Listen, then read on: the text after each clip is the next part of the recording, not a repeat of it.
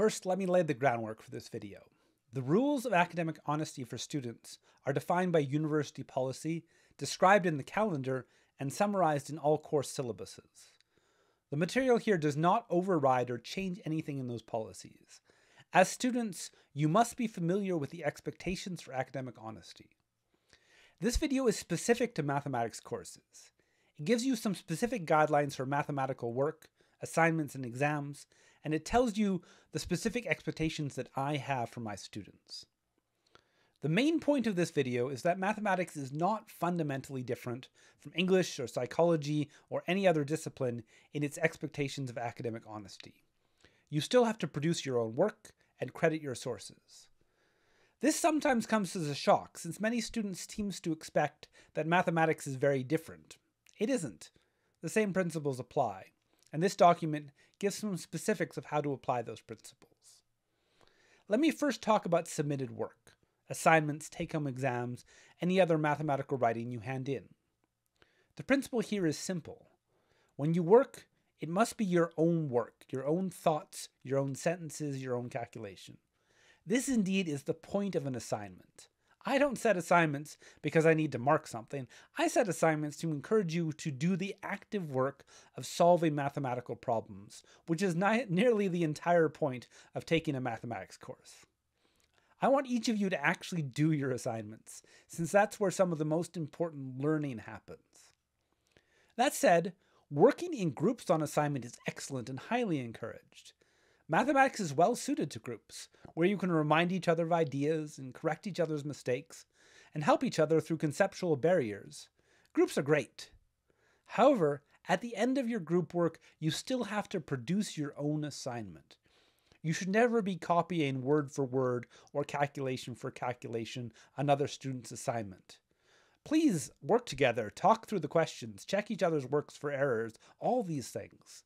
But please produce your own work at the end. And let me be more specific now about how you should produce your own assignments. Obviously, you can't just copy another student's assignment. That's cheating, regardless of whether you had permission to copy. Given that you are listening to this, I'm assuming you are in fact trying to do your work honestly. If you work in a group, you still need to write your own assignments. Often your calculations will be nearly identical to your group, and that's to be expected, though you should always do your own calculations and understand them, not just copy someone else's. Your sentences that surround your calculations, however, should not be the same sentences as any other students. Write up your own work, and use your own words to explain calculations and answer conceptual questions. If you work with students in the class, note the names of the students you worked with at the end of your assignment. This is quite simple. Just write, on this assignment I worked with name, name, and name. This is appreciated since it gives credit for the help you received from your group, and it also helps with marking. When the assignments are very similar, if I can see that the students work together, that similarity is expected. Again, identical assignments are still a problem, as I discussed before. It's fine if someone else, a friend, a family member, a tutor, etc., helps you with an assignment. However, it is not acceptable if they do the questions for you.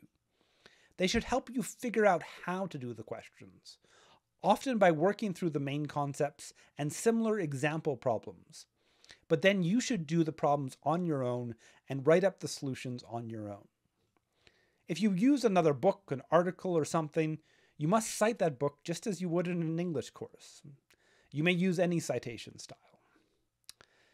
Now let me talk about internet resources. I know that many of you will do the majority of your mathematics work with a browser open, and that's fine. The internet is full of some amazing resources. There also are some terrible ones, so do be careful with what you're using. But let me tell you my expectation for how to use these resources. First and foremost, you have to cite what you use.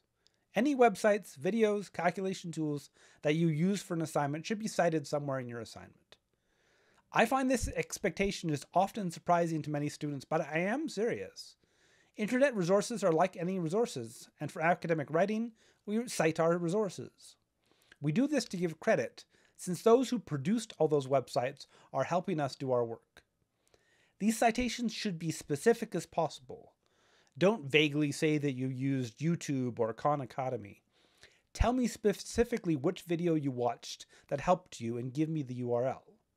When you submit on Moodle, you can use the online text field to record your references if you wish, so that you don't have to copy out complicated URLs in pen and paper. Online calculation tools, Wolfram Alpha, Desmos, Symbolab, and many others are great. Feel free to use them to do calculations and to check your work. However, like all resources, you need to give credit. For calculation tools like these and any other computer algebra system, you can tell me at the start of the assignment that you used a calculation tool, and then very briefly indicate the places that it was used in the assignment. If you simply double-check your work with any of these tools, just say so in your citations. Even if you do use these tools for calculation and checking, you still need to show enough work to make it clear that you understand the processes. I'll try to give specific instructions on particular assignments about how much calculation work I expect.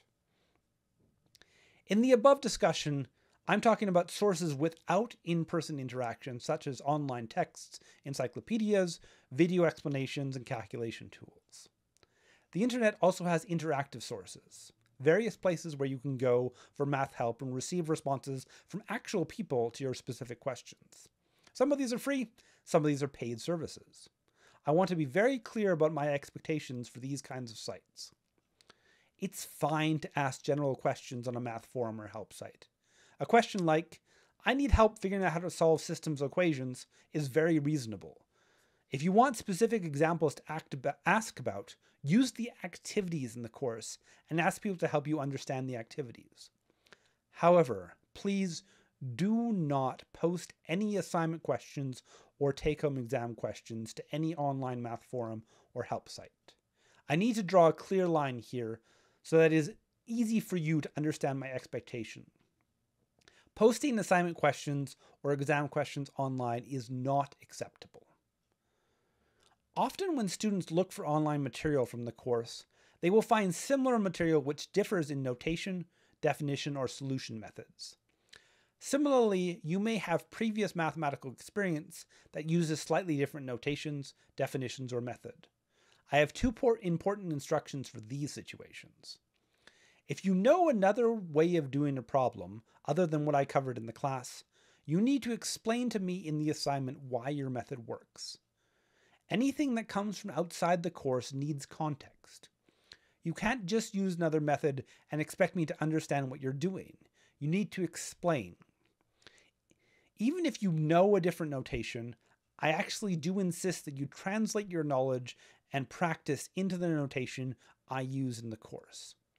You must submit your assignments following the notational conventions that I introduce in the video and the notes. Two specific internet resources require their own specific notes here. First, Wikipedia is not an authoritative source for quotations and sources. It's an immensely useful sort and a great place to look for reminders and concepts. I frequently use it informally to help remember various pieces of mathematics. But you can't use it as an authority.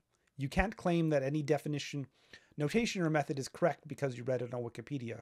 If you want to do that, look for what Wikipedia uses as its sources and track those down so that you can find a reasonable citation.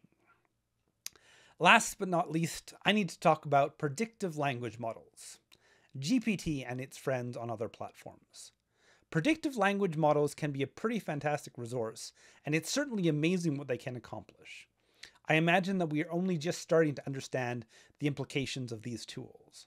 So, what are the expectations for using it in mathematics? Well, it depends on what you do with it. You could ask a predictive language model like GPT to write your assignment text for you. However, recall what I wrote previously. When you submit work, I expect that you submit your own work, your own thoughts, your own sentences. Therefore, in my courses, you are not permitted to have a predictive language model like ChatGPT write your assignment text for you. You could ask it to check your calculations for you. Some language models are actually pretty good at math calculations. However, I would discourage this usage as well. Above, I encouraged you to use Wolfram Alpha, Symbolab, Desmos, or any other online calculation tool. If you're going to use a computer for calculation, I suggest these. Why not use GPT or another language model? Well, because they are language models. They are designed to mimic language. They don't fundamentally have either the goal or the design for accuracy in answers. They'll produce something that looks like and sounds like reasonable mathematics, but it might simply be totally wrong.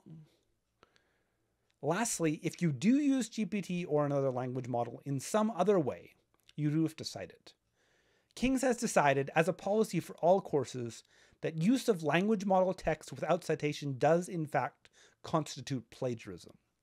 This is a serious academic offense with serious repercussions. Even if you are unsure about the two previous points and do end up trying to use a language model, at the very least, please give your source so that you are not plagiarizing. Finally, in some courses, I assign take-home tests and exams. These are very much like assignments, but they do have slightly different expectations. Unlike assignments where working together and getting help are encouraged, I expect you to do the tests entirely on your own. Don't talk to your classmates or anyone else about the questions. Do what you can with your own resources. This is easy. Simply don't talk about the take-home exam until you have submitted it, and if you follow that clear instruction, everything will be great.